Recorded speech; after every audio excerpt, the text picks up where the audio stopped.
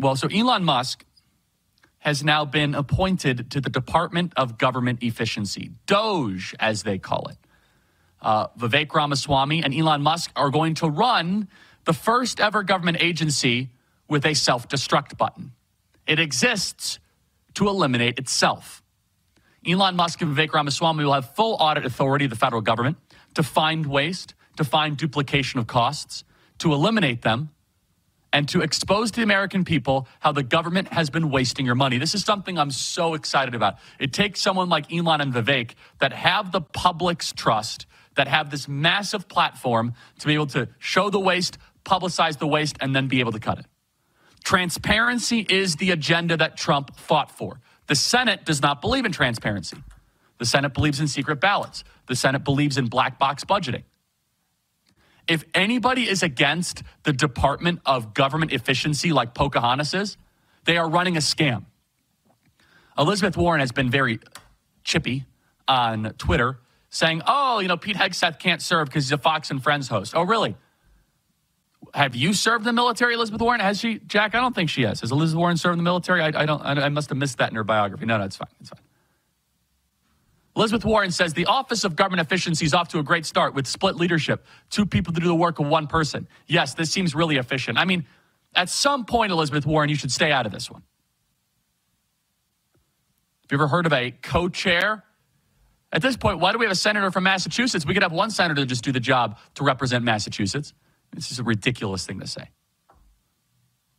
Why don't we just have that old crow, Markey, represent Massachusetts? Whatever his name is. Is it Markey? I think it is. Markey, whatever his name is. The Department of Government Efficiency is one of the most exciting developments and promises made, promises kept by President Donald Trump. He said he was going to empower Elon and empower Vivek. He said he was going to deploy them to the front lines. He said he was going to give them the authority and the capacity to find costs and cut costs. The creation of DOGE, again, will be the first federal program whose goal is to eliminate itself. It exists to shrink government, not grow it. This is a profound historic step back to the founders' vision for America. Back to the original intent and the original structure that Madison, Hamilton, and Jay intended. And the Senate is not going to like a lot of this, but too bad. The people are in charge. Do you see this? We are liberating the consciousness and the awareness and the visibility of our government to lead a citizen reclamation of what was once ours. Donald Trump was the tip of the spear, and Elon and Vivek are following right after. Then we have Governor Noem at DHS. We have Lee Zeldin at EPA. We got Elise Stefanik at the UN ambassadorship. We got Tom Homan doing the border czar. I mean, this is a team that is going to swarm D.C.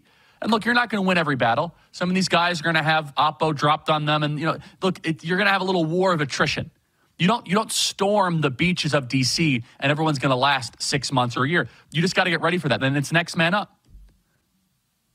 But there has never been a commanding presence of a unified Avenger force to reclaim D.C. in American history like this, with a mandate clearly given from the American people, and you couple that with Twitter being liberated, things are changing. You guys are witnessing American history, and every day is getting better, one day after the other.